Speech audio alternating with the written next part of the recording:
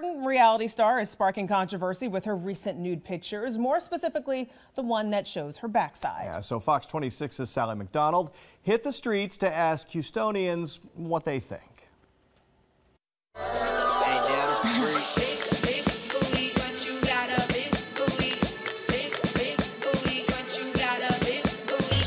The Paper magazine cover photo of Kim Kardashian and her famous rear end is sparking a controversy about the female backside. So, do women really want a more curvaceous figure?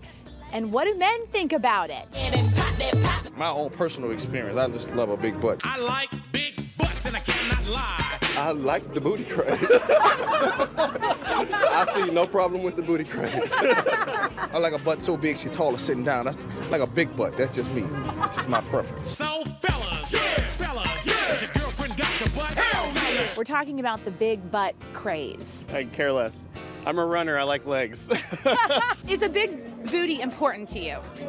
To me personally, you know, a little bit. You gotta have something in the back. Does a bigger booty matter to you? Well, a big booty is not all that's cracked up to be. For instance, this one. You gotta do the booty shake to get in your pants.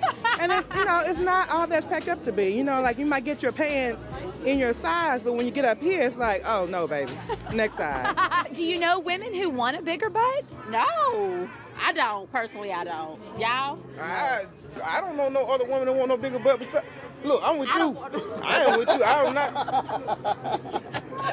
I don't know how to answer though. I got that boom boom that all the boys chasing, all the right junk in all the right places. It's all about that bass for y'all. It's all about the bass, that's right. No treble. I'm bringing booty back. I wouldn't go to extreme measures to get the look, but if I had it, I mean, I wouldn't try to get rid of it as much. Like people are actually going under the knife to get bigger butts. I don't know about all that.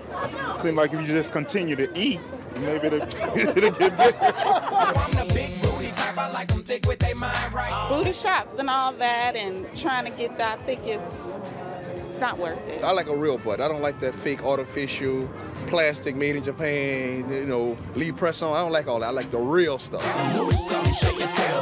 But, you know, I guess if you never had one, then you want what you don't have. One thing is for sure, the big butt craze has meant big business for some companies. Sales of the so-called booty pop product, yes, that's really what it's called, are way up, and they've even sold out of certain styles of this padded underwear.